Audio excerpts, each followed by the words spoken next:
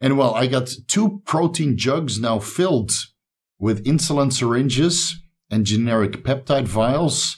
Yeah, and I think that's pretty much time to draw the line and call it quits right there.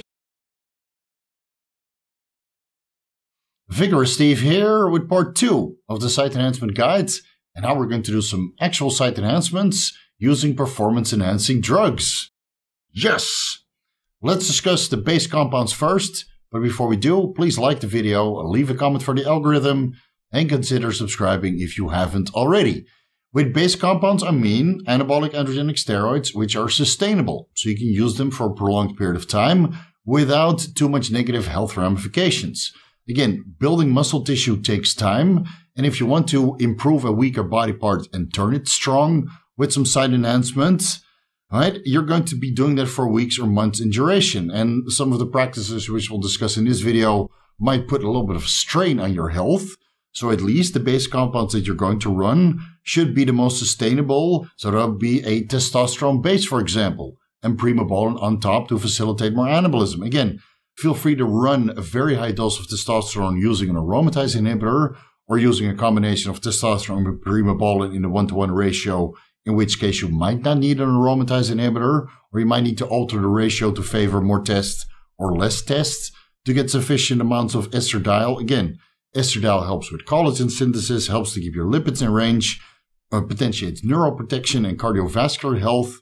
So there's a lot of things, a lot of reasons why you need to keep your estradiol in range. Don't do this protocol on a nandrolone-only cycle with Dianabol, because Dianabol supplies methyl estradiol, which is not bioidentical, and probably doesn't fulfill the same physiological functions as bioidentical estradiol does.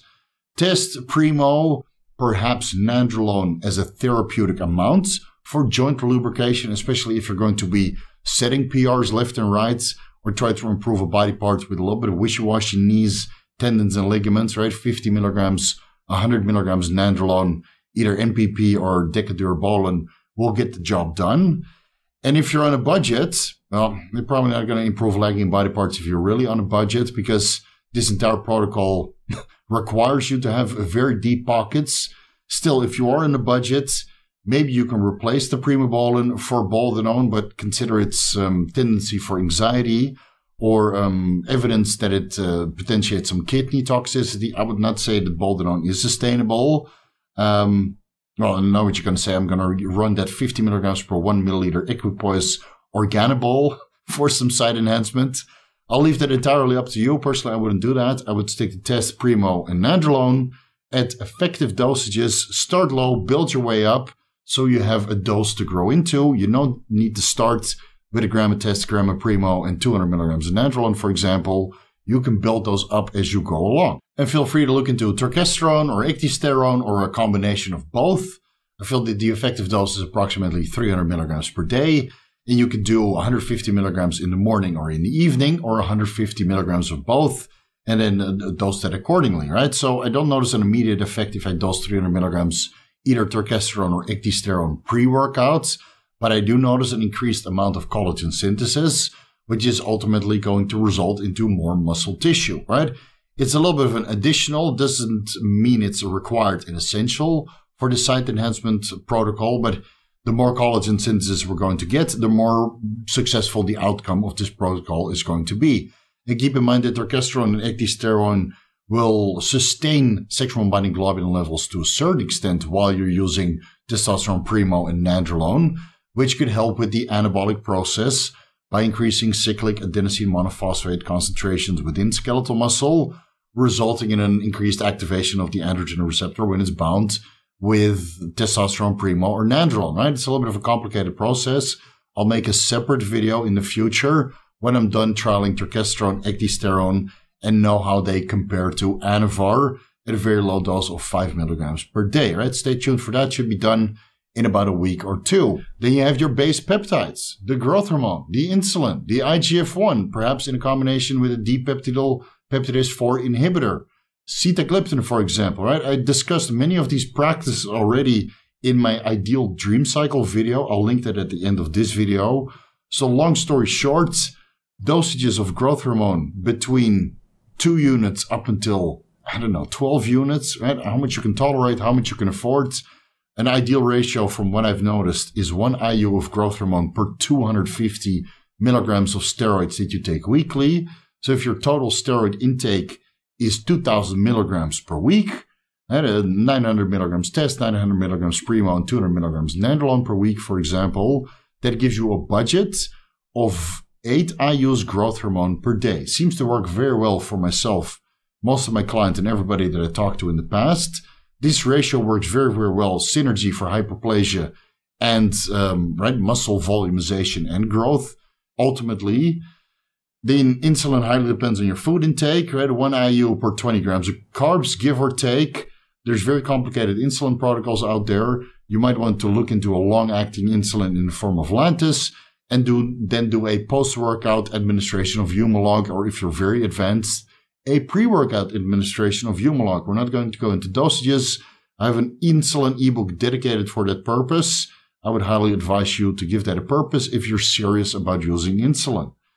IGF-1, 3 weeks on, 1 week off, followed by a week of metformin. Again, dosages are going to be all over the place, and depending on the body part that you want to improve, you can do a body part dependent dosage.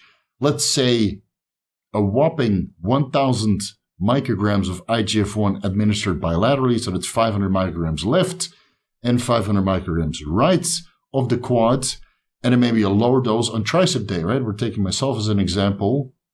So a very high dose of IGF-1, take a day rest, and then immediate dose of IGF-1. And well, if I were to go really fanatical, I would do maybe 3 administrations per quad of IGF-1, 1 in the teardrop, 1 in the upper quadrant of the quad, and 1 in the lower quadrant. So I would split that 1,000 micrograms of IGF-1 out to have a little bit of a localized effect. That will be the first localized site enhancement I would be able to get. That is in the form of IGF-1 LR3.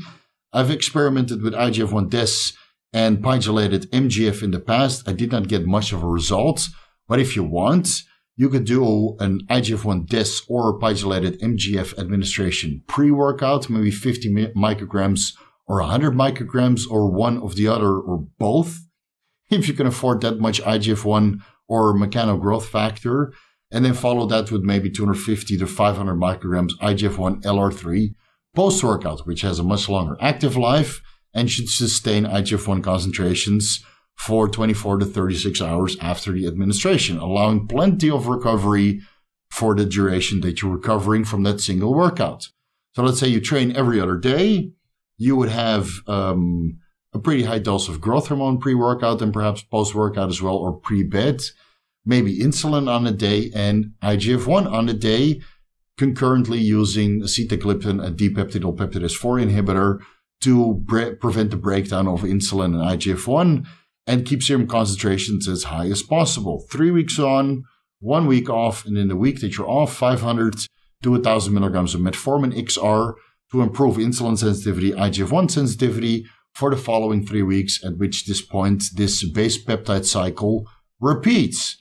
Very complicated, very cumbersome, a ton of injections, but we're not done. We're going to do a lot more injections for the purpose of site enhancement. Yes, you're going to feel like a pincushion at the end of this protocol, but hopefully body parts will have turned strong. Pre-workout androgens. A million options to choose from. From my personal experience, the most effective methods are either going to be Anavar, Superdrol, Anadrol, Halotestin, but I don't think that's very sustainable, and neither is Superdrol. But if you limit it to maybe once per week, so let's say you do Superdrol once per week, Anadrol once per week, and maybe Anavar to promote collagen synthesis in between those 2 dosages, then you should be able to have a sustainable protocol that you can run for a prolonged period of time to improve these lagging body parts. You can also consider 100 milligrams of testosterone suspension, or maybe 50 milligrams trenbolone suspension, which will have to inject approximately 30 minutes up to 1 hour before the workouts. So let's say you're training quads, you would administer 100 milligrams testosterone suspension, but bilaterally, so that's 50 milligrams test suspension left and right. So at least the post-injection pain is uniform. allowing you to work that away with deep tissue massage therapy a little bit later in the day. 50 milligrams on both sides, maybe in the upper quad where you get the most blood flow and the most activation around your hips. Again, it will be tight, so make sure you have a therapist on standby to get rid of that. You should notice a tremendous increase in exercise performance, especially if you take 25 milligrams trenbolone suspension, pre-workout bilaterally, 50 milligrams total. But I would limit that also just to once or twice per week. Now, this doesn't matter. You get to triple dip. You take Anavar every day. You take Superdrol and then Tren suspension one workout, or Test suspension and Anadrol one workout. You're going to have to pick and choose. More is not better. There's only so many androgen receptors you have. There's only so much pre-workout androgens you can take to take your workout to the next level. My personal preference would go out for maybe a rotation through all four. Again, I'm not really a big fan of Trenbolone suspension, but man, those workouts that I had on Tren suspension, the rest of the day was garbage. But the workout was absolutely traumatizing, I would say, for my muscle, not for my mental state, because the workout was certainly legendary. Really, there's nothing else like Tren suspension. The post-injection pain is horrible. The mood changes are immediate. But again, if you can put that mood change to work in the gym, and the strength boost you get from that should be very noticeable, especially in the evening when the soreness is already kicking in. Then you finish the day off with deep tissue massage therapy, maybe a little bit of grass stone technique. You go to bed for 9 to 10 hours, and you wake up feeling refreshed, ready for your rest day or your 50% workout day. Again, you're not focusing on the body parts which are already strong, like I mentioned in the previous video. You save all of your recovery and your energy for the body parts that you're trying to improve. One day on, one day off. So you maybe use Tren suspension 1 time per week. Consider Test suspension maybe once or twice per week, since you're working out every other day, right? You only get to use these pre-workout androgens on the days that you're trying to improve these lagging body parts, being the 30 milligrams of Superdrol or 50 milligrams of Anadrol or 50 milligrams Tren suspension or 100 milligrams Test suspension. Pick and choose. Don't double dip, with the exception of running 10 to 20 milligrams of Anavar on the days that you're not using the other pre-workout androgens, whether that's through intramuscular administration or sublingual administration, perhaps with a little bit of grapefruit juice to prevent the breakdown for a little bit of Superdrol Anadrol, which is going to pass your liver, because the naringin or naringin within the grapefruit act as a cytochrome P450A3 enzyme inhibitor, preventing the breakdown of oral anabolic androgenic steroids that are passing through the liver. So that might be a thing to consider while following this protocol. Ideally, you would take the Superdrol, Anadrol, or Anavar sublingually, and then maybe wash that down a little bit with grapefruit juice, so you get the highest bioavailability and ultimately the highest amount of androgen receptor binding, potentiating muscle growth. You would be able to use Anavar on the days that you're not training, maybe 10 milligrams in the morning and in the evening, 5 milligrams in the morning and the evening, 10 to 20 milligrams Anavar per day. Again, that's a lot of orals that you're taking, or supplementing testosterone suspension or Tren suspension on the days you're not taking orals. A lot of additional strain on the body. Keep in mind that Test suspension aromatizes to estradiol quite severely, so you might still need an aromatase inhibitor, right? All these compounds have their own unique characteristics and own unique metabolic pathways, and potentiate the accrual of new muscle tissue in slightly different fashions. Maybe an entry-level person can use Anavar, and if you're a little bit more advanced, consider Superdrol or Anadrol. And if you're high level and you can deal with the post-injection pain, Tren suspension, there's nothing else. And then there's the healing peptides, which there are many. They all have their unique benefits and characteristics. Ideally, you run them concurrently alongside of each other, because by themselves they might potentiate a 1%, 2% benefit in this overall site enhancement protocol. But combined, you will get noticeable results. This also means that you literally turn into a pincushion. Now you're administering growth hormone and IGF-1 at the muscle that you want to improve, perhaps pre and post workouts. And then you have maybe 2, 3, 5 healing peptides that you're administering at later points during the day. Maybe post workouts, maybe before bed. It's highly cumbersome, and take it from me, if you don't have the foundation in place, what we discussed in part 1, the training, keeping the energy available for your lagging body parts, and maybe not training the other body parts which are sufficiently developed, your pre-workout supplementation protocol, your nutrition, your foundation cycle, maybe your pre-workout androgens, those will be significantly more effective by themselves already, especially in combination. And when you do all of that right, and you add the healing peptides on top, gains aplenty.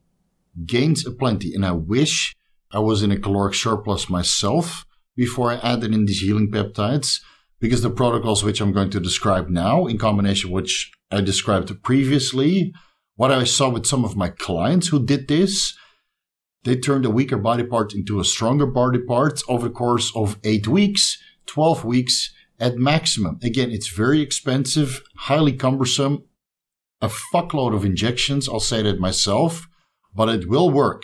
I did improve my triceps, I did improve my teardrops on my quads, but again, because I was not in a caloric surplus and I was training 100% of the body parts because I wanted to train everything, my site enhancement protocol was not as effective as it should have been, again, because I didn't put everything in place. So even though my triceps did improve, especially this outer part and my teardrop, it could have been a lot bigger, obviously, if I just ate accordingly.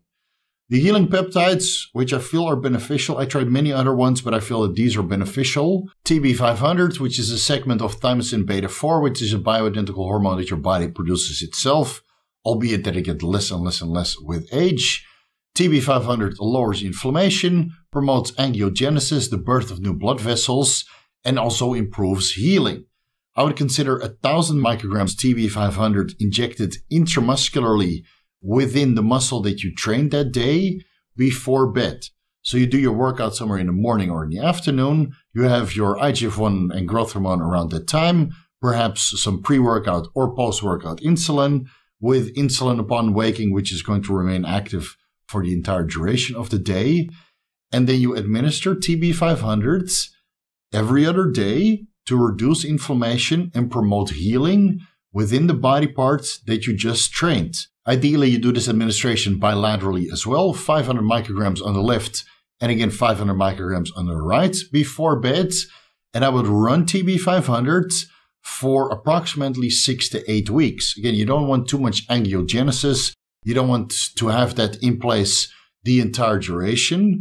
Once there's a sufficient amount of angiogenesis took place within the muscle that you're trying to improve, there should be an improved blood flow, especially if you do this while you're also doing deep tissue massage therapy. So you do your deep tissue massage therapy first, and then before bed you administer TB500 in the body part that you just trained, right? Intramuscular injection, which will promote angiogenesis, improve blood flow, allow new nutrients to be delivered, especially if all the adhesions in the scar tissue are slowly being broken apart. So if you do that over the course of 8 weeks, but you continue with the deep tissue massage therapy and just go deeper and deeper and deeper until the muscle is completely pliable, unless it's flexed, obviously, in which case it should be rock hard. 8 weeks in duration, because there's only so much angiogenesis you need. And during the time that you're using TB500, you guessed it, BBC 157, which is a segment of body protection compound found within the intestinal tract. BBC 157 also promotes angiogenesis, also lowers inflammation, albeit to a lower extent compared to TB500, which actually lowers inflammation systemically, but BBC 157 only lowers inflammation at the site of administration. Promotes angiogenesis, but it's very beneficial in collagen deposition within connective tissue, tendons, joints, and ligaments. So you can look at it this way. The BBC 157 is mostly there for the connective tissue, where the TB500 is there for the skeletal muscle. And again, in order to grow your skeletal muscle and improve that particular body parts, you need your connective tissue to be strong as well, because you're going to be increasing weight progressively. I mean, it's the whole purpose of progressive overload, resulting in more muscle mass. And for that, you need your tendons to be strong as well. So you run TB500 at 1,000 micrograms per day, split bilaterally before bed for 8 weeks. And during this time, also 8 weeks, you run maybe 1,000 micrograms of BBC 157. But this you can administer in the morning and in the evening because it doesn't have such a long active life. Its anti-inflammatory benefits are not that potent from a systemic perspective. So you would do 500 micrograms in the morning, maybe bilaterally, and if that's too cumbersome, you just administer that subcutaneous on one side, and then before bed, subcutaneous again in the evening. Again, BPC-157 will permeate into the surrounding tissue. It doesn't have to be injected intramuscularly, and especially considering that it mostly helps with collagen deposition in the connective tissue, you might want to do that subcutaneously close to the connective tissue. Let's say here in the elbow, for example. It might be difficult to inject yourself, so get your significant other or part-time nurse to do that. Whereas the TB500 would go straight into the tricep to potentiate its effects in the muscle that you're trying to improve. There's a reasonably new peptide out there that I've been trialing for the last couple of weeks. I got it through my compounding pharmacy here in Thailand. It's called ARA290. The ARA abbreviation could stand for its original manufacturer, ARAIM Pharmaceuticals, but I've been using a compounding pharmacy's generic version. ARA290 is a non-hematopoietic variant of erythropoietin, EPO, without any effects on hematocrit or red blood cell count. It purely acts to reduce inflammation or inflammatory cytokines, which happen as a response to stress, including post-exercise stress states. It's said to improve hemoglobin A1C and cholesterol concentrations, albeit that I can't really tell from my blood work. They're pretty much the same as they are before. ARA290 is said to be neuroprotective and stimulate wound repair. It also shows promise to modulate neuropathic pain associated with type 2 diabetes, albeit that I didn't notice any of these effects myself. Certainly not to the extent that Semax or Selank act as analgesics, and when you take these compounds with an intranasal administration, certainly offer some pain relief, especially during a workout when you're taking sets to failure and beyond, which is obviously going to be required if you want to bring up weaker body parts. You need to train insane. Now, Semax and Selank we'll get back to a little bit later in this video. I did notice from ARA290 administrations, especially in combination with GHK-copper, which we'll also discuss after this, is that the mind-muscle connection improves. So after a couple of weeks of localized and bilateral administrations of ARA290 in the lateral head of my tricep right here and in the teardrop of my quad, I feel that the mind-muscle connection in that area and my ability to contract this particular part of the overall muscle has improved tremendously. So now I feel that when I train my triceps, before I would only feel this part. And now I'm feeling the entire tricep, including the outer part. And it was always an issue for me to contract that properly. So I feel that the ARA290 certainly helps with that. I would not necessarily see this as a peptide that will improve muscle growth directly, but it mostly improves nerve functioning. And there is some scientific evidence to support this because ARA290 has been shown to improve nerve fiber regrowth in the cornea of the eye or improve nerve regeneration in inflammatory multi-organ sarcoidosis, which is a very rare inflammatory disease. Again, these are particular medical settings that 99% of the people don't suffer from, but the nerve regeneration is there. So it might help with nerve regeneration at the site of administration if you're administering this in a body part that you're trying to improve. That's certainly what I noticed. My mind-muscle connection and ability to contract particular parts of body parts has improved quite substantially, allowing me to train harder, get a better pump, a better contraction, and ultimately resulting in more muscle mass. I've been taking 2 milligrams ARA290 administered bilaterally, so that's 4 milligrams per day total. On the day that I'm training this lagging body part, I administer this before bed, similar to the TB500 and half of the BPC-157 dose, and then repeat this protocol the next day.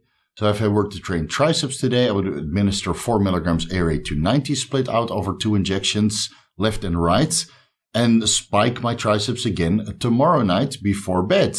Then the day after I would train quads, for example, if I wanted to improve that body part, and I would do 2 days of ARA290 administrations in the teardrop.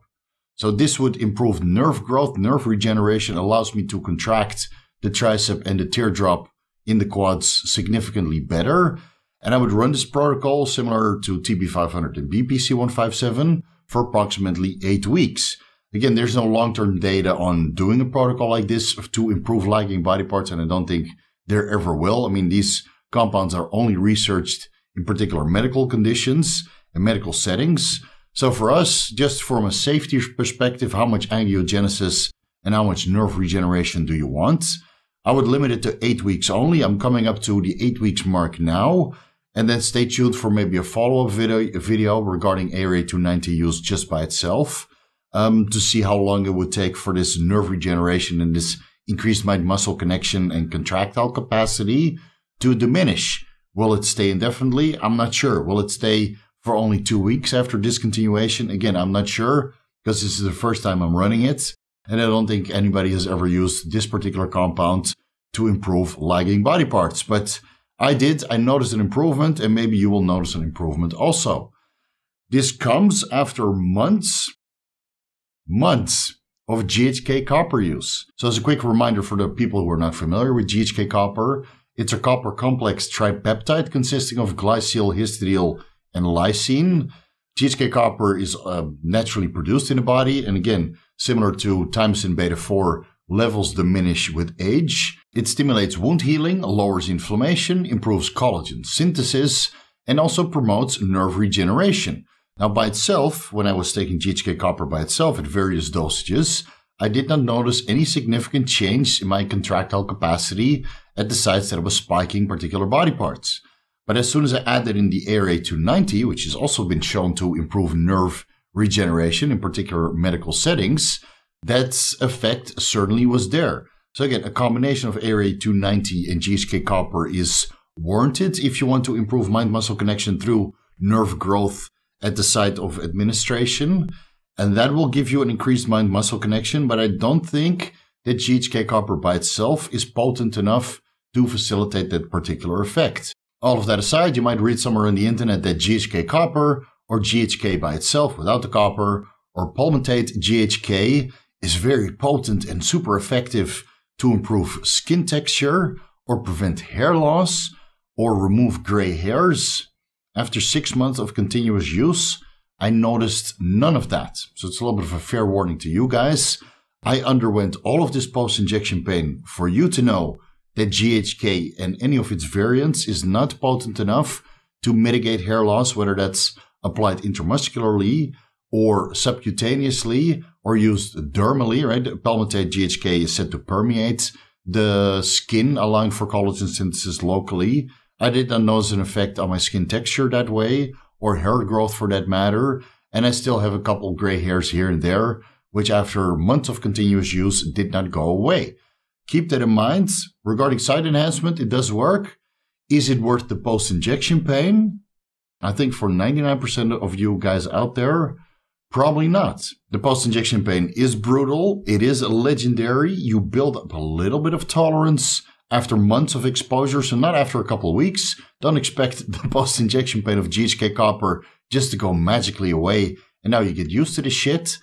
Unfortunately, the post-injection pain will stay. It just gets a little bit more tolerable over time, and maybe you just get numb and desensitized and you're like, yeah, well, okay, it's going to happen. It's part of the process, but I'm enjoying this additional muscle tissue that is now slowly being deposited through the use of all of these peptides and performance-enhancing drugs in this very extensive and lengthy and costly protocol. If you can tolerate the post-injection pain, right, maybe you want to experiment with a couple subcutaneous administrations first, because they will potentiate post-injection pain as well, but at least they don't mess with your contractile capacity, right? If you administer that the day before training a particular body part, which you obviously shouldn't be doing, you should administer GHK copper similarly to ARA290. On the day you trained a lagging body part, you administer 5 milligrams GHK copper bilaterally, so that's 10 milligrams total. I experimented with 20 milligrams. I experimented with 2.5 milligrams, and anything in between. I feel that 5 milligrams per injection site seems to facilitate a decent amount of collagen synthesis for the post-injection pain that you're getting, and keeping a little bit of inflammation in that area, which you need to mitigate with deep tissue massage therapy and grass-on technique a couple days afterwards. So it's a little bit complicated, again, because the inflammation is substantial and the pain. Like I mentioned in a previous video, you might have a little bit of cabbage leaf wraps on standby to reduce some of the post-injection pain. Again, I'll link it at the end of this video. It should be of note and beneficial if you're trying to suffer through this protocol. You do your workout in the morning with the growth hormone, the insulin, the IGF-1 injections around that time. Then you wait a couple hours, you do your deep tissue massage therapy session to mitigate some of the inflammation and the adhesions in that muscle and body part that you're trying to improve. And then you administer all of your peptides before bed, one of them being GHK-copper, right? 5 milligrams bilaterally, 10 milligrams total, the day that you trained that body part and day after, similar to ARA 290. So you rotate those injections depending on what you trained. I do feel that a combination of these 4 peptides is significantly better for the purpose of site enhancement than running any of them separately. I've been using GHK-copper the longest, but I feel that, let's say you were to start a site enhancement protocol, you would run all of them concurrently for the first 8 weeks, then discontinue TB500, BPC157, and ARA 290, but continue with the GHK-copper because that seems to be the most potent regarding collagen synthesis. And once the angiogenesis and the nerve regeneration has taken place, you can contract the muscle and the nutrient delivery has been completely optimized, the GHK-copper will continue with the collagen synthesis and deposition and help you develop that body part further. And then the last thing you can look into is mitigating some of the neuroinflammation and the post-exercise brain fog, which is inevitably going to occur when you're training many sets to failure, when you're trying to improve these weaker body parts and are in decent caloric surplus and while taking all of these performance enhancing drugs at the same time. Might as well throw in another 2 or 3 on top, right? While we're at it, look into 5 to 10 milliliters cerebrolysin on the day you're training this lagging body part. Again, it will improve sleep quality, help with nerve regeneration. You get a super physiological dose of brain-derived neurotropic factor, as well as glial cell line-derived neurotropic factor, nerve growth factor, and ciliary neurotropic factor. Those 4 neurotropic factors are contained within cerebrolysin derived from pig brains. Might not be exactly halal, so if you're a Muslim, you might want to do additional research if cerebrolysin is approved. In this scenario, I noticed a tremendous reduction in neuroinflammation. Personally, I didn't notice a nerve regeneration effect at the site of administration, so I've been spiking my triceps and my teardrops with approximately 2.5 to 5 milliliters cerebrolysin bilaterally. It's quite high voluminous injection, so I personally can't recommend it. I did not notice any nerve regeneration or improved mind-muscle connection and ability to contract these particular body parts to a much greater extent, which I was trialing alongside of GHK-copper, which also promotes nerve regeneration. So I did not notice any localized effects from cerebrolysin administration, so I've been doing them in the glutes ever since then. When I switched from cerebrolysin to ARA 290, that's when the increased contractile capacity and the mind-muscle connection really improved. Now still, it's very potent regarding its effect to mitigate post-exercise brain fog and neuroinflammation, so I would at least keep the cerebrolysin in 5 to 10 milliliters on the day that you're training very extensively. You can also look into the nootropic peptide Semax, which is a fragment of adrenocorticotropic hormone, or Selank, a synthetic analog of the bioidentical hormone Tuftin. These 2 also potentiates an increase of brain-derived neurotropic factor, but it's the amount that your brain is able to produce naturally, which is then stimulated by either Semax or Selank, similar to how a growth hormone secretagogue is able to secrete additional growth hormone from the pituitary. So does Semax and Selank increase the secretion of brain-derived neurotropic factor within the brain. Right? These are all potent enough to mitigate post-exercise brain fog and neuroinflammation. I already made a separate video about Semax and Selank, so I'll link that at the end of this video.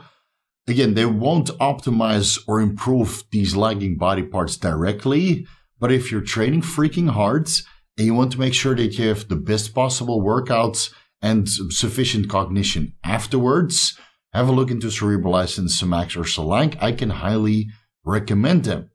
And I think this pretty much covers it regarding spiking and improving particular body parts with site enhancement. There's a lot more to be said, honestly, but I think with additional research, you should be able to formulate your own protocol. Again, you don't have to do everything that I discussed in this video and the previous video all at the same time, all concurrently.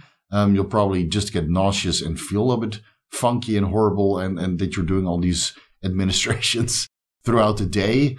The foundation still needs to be in place. Right? Long story short, you need to eat right, train hard, give yourself adequate rest. Make sure that the performance enhancing drugs that you're using are of the highest quality. So if you have to spend a little bit more on pharmaceutical grade or getting these peptides through compounding pharmacy, I would suggest that you do. Because again, a site enhancement guide is for people with deep pockets, and making sure you have access to the highest purity peptides and pharmacological aids is certainly going to contribute to a successful outcome of this protocol. I'll leave it at that. Thank you guys so much for watching. If you're looking for the most comprehensive guides to bodybuilding pharmacology, you can find the ebooks on my website, vigoroussteve.com/shop. Personalized advice always available through consultations. So if you're not exactly sure about how and what and if and what's up and down, left or right regarding this protocol, write it all down, send me an email. I'll let you know how much time we would need to give you additional and personalized advice so you can gain another inch or two on your lagging body parts without overanalyzing the entire protocol. Follow me on Instagram and TikTok at VigorSteve. Have a look at my new workout clips channel, link down below. Vigorous crew, you guys know what to do. Much appreciated, much love. Thank you for all of your likes and your comments so we can grow this YouTube channel a little bit more. A front double bicep for you guys. Man, I wish I was in a caloric surplus so I can grow these cannons a little bit better over the last couple of months that I've been trialing all of these peptides. But, well, for me, the immediate goal was to get lean, which I am now quite pleased with how lean I am, although this cycle is coming to an end rather soon, maybe another month, and then in March I'll come off cycle. And, well, I got 2 protein jugs now filled with insulin syringes and generic peptide vials. Yeah, and I think that's pretty much time to draw the line and call it quits right there. So it is what it is, but thank you guys so much for watching anyway. I'll see you guys in the next video.